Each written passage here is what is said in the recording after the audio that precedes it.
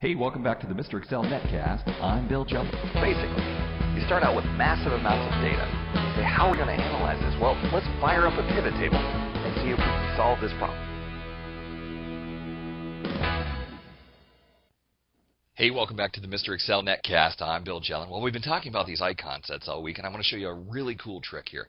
I'd like to apply the icon set only to the people that are failing. I only want the red X. Everyone else, I don't want any icon at all. I only want to highlight the bad records. So I'm going to choose that whole set, and we're going to go into conditional formatting, and I'm going to create a new rule. I'm going to say I want to highlight everything greater than 70, and we'll do custom format. And in custom format, I'm going to choose nothing. I don't want to do anything at all. So we click OK. And then click OK. Now we're going to go in and manage rules. Conditional formatting, manage rules.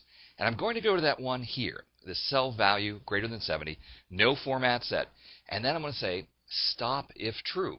So what does that do? It says, hey, if the value is greater than 70, don't do anything. We don't want to apply any format. And, oh, by the way, don't apply any additional rules.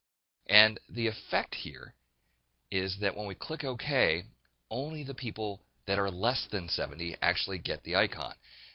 So it's a great way to really tweak that icon set and only apply the icon to the things that are very low or very high at the extremes, and everything else doesn't get the icon. This really allows it to stand out much, much better, in my opinion. So a cool trick there, setting up a second rule and using this brand new concept of stop if true in the Rules Manager. I want to thank you for stopping by. We'll see you next time for another Netcast from Mr. Excel.